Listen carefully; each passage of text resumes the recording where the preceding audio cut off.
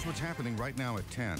Demanding answers. A woman on life support after an incident in the backseat of a patrol car. What the hell is that? They take a long time for everything, man. I tried to take it to the hospital. My boss told me not to do it. Her husband now questioning the actions of the Fort Bend County Sheriff's Office. Now, he tells us he called 911 because his wife was acting suicidal. But instead of taking her to the hospital, he says deputies put her in the back of a patrol car and then she used the seatbelt back there to choke herself. Our Jacob Rascone live outside the Fort Bend County Sheriff's Office with more on the story. Jacob?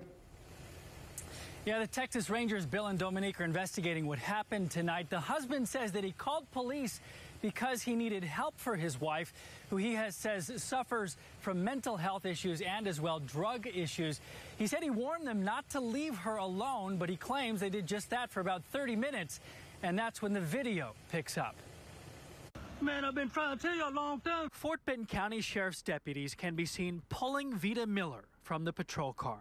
Vita, wake up, Vita! Vita, wake up, man! Vita, 39 years old, is brain dead after choking herself with a seatbelt in the back seat. She breathing? Can't tell.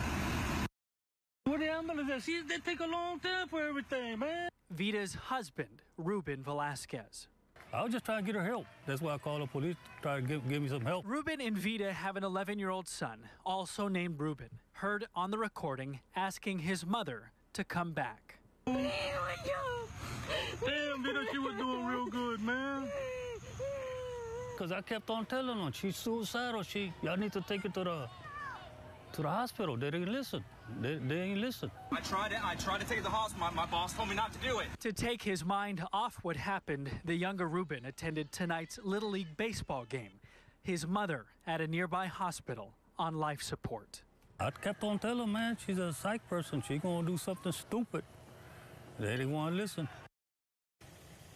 So when we reached out to the Fort Bend County Sheriff's Office, they just directed us to the Texas Rangers office. They said once the Texas Rangers finish their investigation, then they will release that information to the media. By the way, Vita Miller is on life support only, her husband says, because her organs will be donated. But she is brain dead, he says, and after her organs are donated, they will pull the plug. Reporting live at the Fort Bend County Sheriff's Office, Jacob Rascone, KPRC, Channel 2 News.